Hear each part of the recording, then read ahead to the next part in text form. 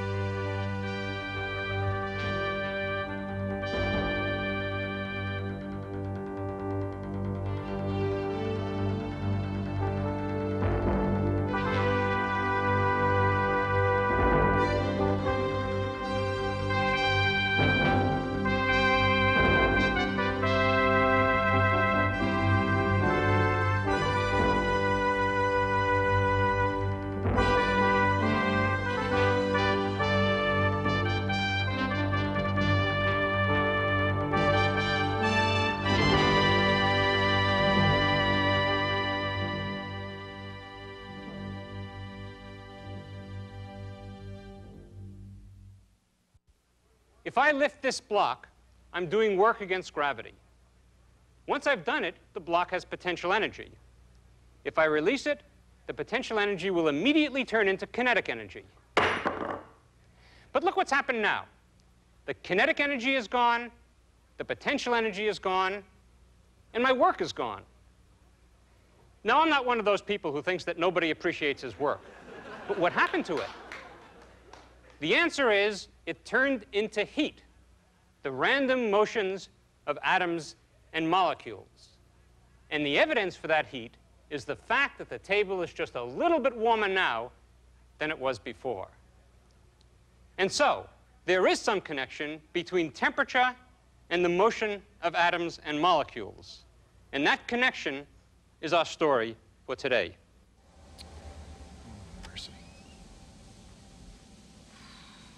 Finding an accurate means of measuring temperature can be a challenge.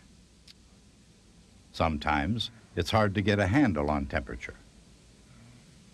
For one thing, since it lacks physical dimensions, there's no way to measure temperature directly. While the length of an object can be expressed in meters and its mass in kilograms, temperature can be measured only in terms of its effects. Temperature scales are effective scientific scales because they offer standards for comparison. One useful calibration point is the freezing point of water. On the Celsius scale, water freezes at 0 degrees. On the Fahrenheit scale, it freezes at 32 degrees. Another reliable calibration point is the boiling point of water.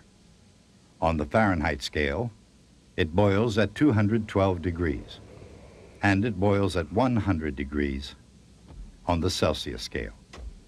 But water and people aren't the only things affected by temperature, no matter how it's measured. Temperature can also affect pressure. Pressure is the force per unit area exerted, in this case, on the fabric of a hot air balloon. Obviously, pressure is affected by heat. But that's not the only way to blow up a balloon. How does gas blow up a balloon? Or for that matter, how does it exert pressure against a solid wall? Each time a gas molecule hits a wall, it gives the surface a tiny push. And of course, by bouncing off the wall, the molecule changes its momentum.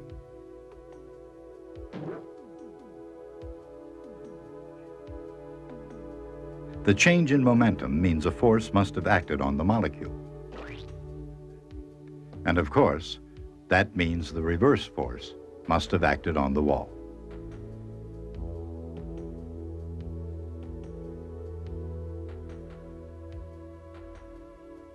As more and more molecules strike the wall, the individual pushes begin to merge.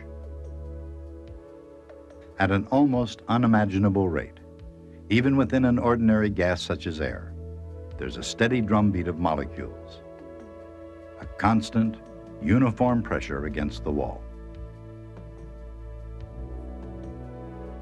This phenomenon is illustrated by a computer calculation of a kind often used today by scientists to help them do research. In this case, the piston and each atom are programmed to obey Newton's laws and then set free. The piston is falling as if under the influence of gravity, but it's held up by the atoms colliding with it.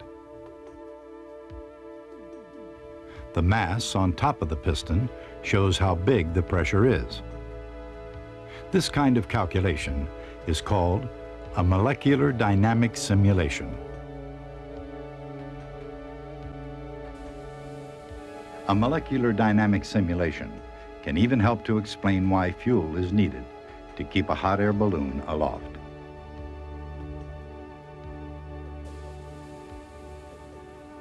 Heat is the energy of random motions of atoms and molecules. Heating a gas increases the kinetic energy of all the molecules. When a gas is hotter, each collision exerts a greater pressure on the wall. That's why heating a gas increases its pressure. Or conversely, that's why it takes less gas to maintain the same pressure.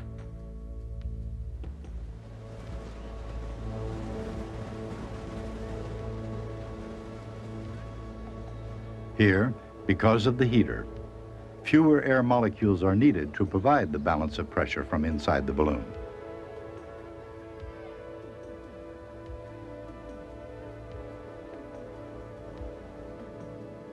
It weighs less than the same volume of air would, and that's what gives the balloon its buoyant spirit. In the spirit of science, reduced to its essence, it all comes down to force and momentum, action and reaction. Isaac Newton wrote the book on force, momentum, action and reaction, and the book had something to say about the pressure and volume of a gas. In fact, what it said proved to be surprising, because it proved that even the great Sir Isaac could be wrong. The correct explanation, firmly based on Newton's laws of mechanics, but not on Newton's theory of gases, was provided by 19th century scientists named Joule, Maxwell, and Boltzmann. Expressed in modern terms, they found that the pressure in a gas is proportional to the number of molecules and inversely proportional to the volume. And it's also proportional to the average kinetic energy of a molecule. By applying Newton's laws of motion to the individual gas molecules, they found that the constant of proportionality is simply 2/3. This great theoretical insight came in response to an ever-expanding experimental knowledge about the nature of gases. In the 1600s, when the dividing line was thin indeed between science and witchcraft, it took an unusual researcher to rise to the challenge of invisible gases. He was a chemist as well as a physicist, often accused of putting too much physics into his chemistry. His name was Robert Boyle. For a decade and a half, he worked in his laboratory at Oxford. More than his contemporary, Isaac Newton, Boyle's approach was ahead of his time. He hired assistants and emphasized the scientific method. But unlike Newton, Boyle was accessible to the public. Until his death in 1691, London society came to view Robert Boyle as one of the more popular scientists of the day. Boyle was one of the first scientists to practice the quantitative approach. He noted everything in detail, which permitted others to repeat, to verify, and to advance his research. Boyle's practice became universal and universally practiced as the scientific method.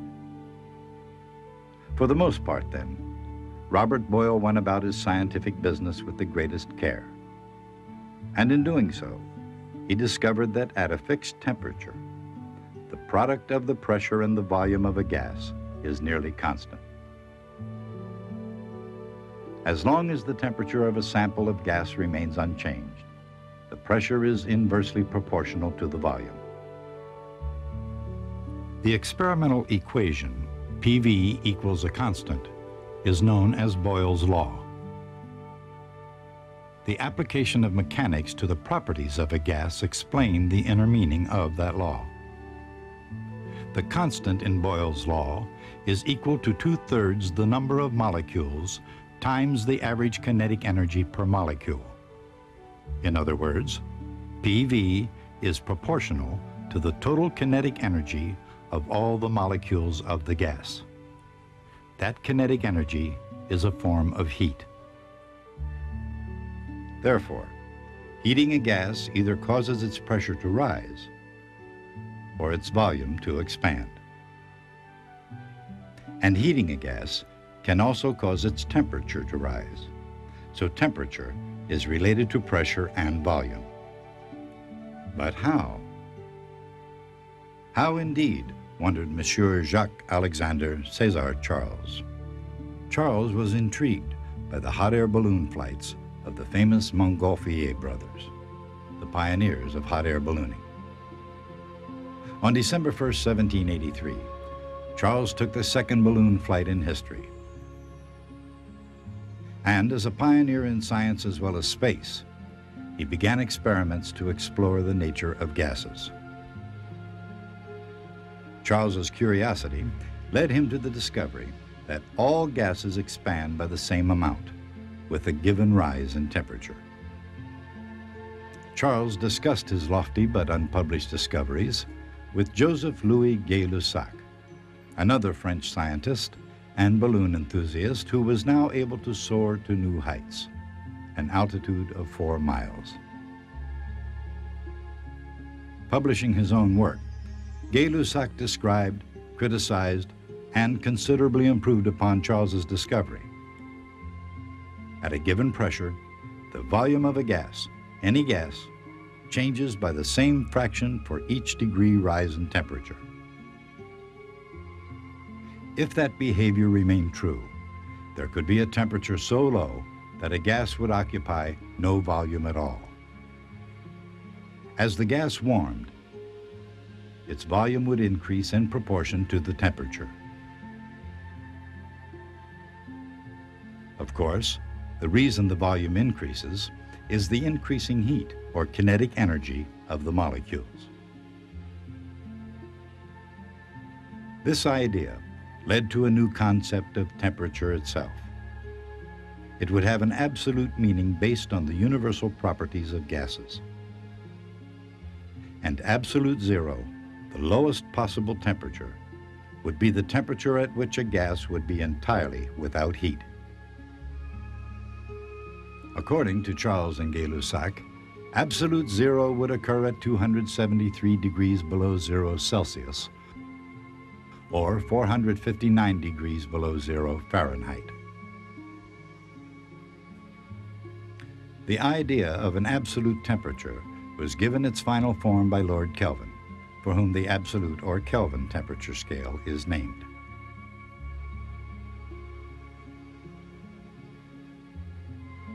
On the Kelvin scale, the temperature is directly proportional to the volume of a gas, as Charles and Gay-Lussac said it should be. But twice as much gas must occupy twice the volume. In other words, volume must also be proportional to the number of molecules of gas. Boyle's law states that at any constant temperature, PV is constant. But if T changes, that constant must also change. So PV is proportional to NT, whether N and T are constant or not. The constant of proportionality, K, is defined to be equal to 1.38 times 10 to the minus 23rd joules per Kelvin. This definition determines the size of 1 Kelvin, and with it fixes the whole Kelvin temperature scale. For example, ice melts at 273 kelvins.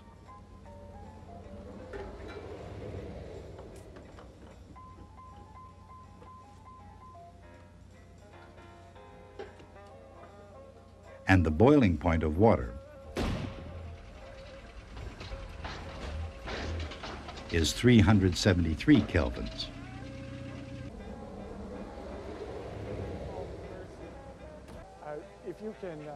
If you can go ahead and do your work, I'm going to have to call my boss. Closer to the Earth, the experiments of Charles and Gay-Lussac suggested that since gas can be compressed, gases must be composed of discrete particles separated by a void. Applying the laws of mechanics to those invisible molecules leads to the kinetic theory of gases, which says that the kinetic energy of a gas, that is, the collective effect of molecular collisions, is what gives a gas its pressure and volume. But pressure times volume is also related to the absolute temperature. And so at last, there's a direct and simple relationship between temperature and heat. The absolute temperature is given by 2/3 the mean average kinetic energy of one molecule of gas. And of course, heat in a gas is just the average kinetic energy of its molecules. In other words, heat and temperature can be related to a mechanical property, the kinetic energy, of individual molecules of gas. Again, no matter where they rise or fall, all temperatures are related to the pressure of the gas by the equation PV equals nKT. This equation, vital in both physics and chemistry, is called the ideal gas law. Not all gases are ideal, but the ideal gas law nonetheless accurately describes how numerous real gases behave. More than a mere definition of the absolute temperature scale, it expresses both Boyle's law and Charles's law, and it leads to a kinetic theory of temperature.